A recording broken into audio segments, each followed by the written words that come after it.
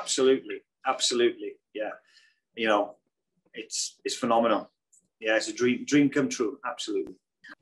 No, I mean, I had a great conversation with Ryan last week. Obviously, we've been in touch. You don't go from being friends and work colleagues and working together in a close environment to then not speaking. Of course, I'm going to speak to him, and he wants what's best for Wales, you know. So, yes, with regards to decisions and finalising things, that'll be me. But what Ryan has said, that, you know, if I need any advice or if I need a different perspective on things, then he's always going to be there. He wants what's best for Wales as well, you know. So it's great to hear that. But ultimately, now the decisions moving forward will be from myself and Albert and Tony Strudwick and Tony Roberts and the collective as a group. Well, we're just going to take each game as it comes. You know, we've set a high bar from before, and of course we want to match that. So we want to just continue along this path. We've got a couple of tough friendlies. We've got some great camps coming up to get us all together.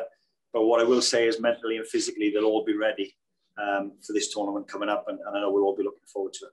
These younger players have had a lot of success quite early on, you know, playing for Wales. So it's managing those expectations, but dealing with that group of players has been easy, has been great, you know. So nothing needs to change, in my opinion. You know, if it does, I'll be on the front foot. I've got staff around me that are brilliant as well, and I will make the necessary changes that we feel we need to. But at this moment in time, if it's not broke, don't fix it.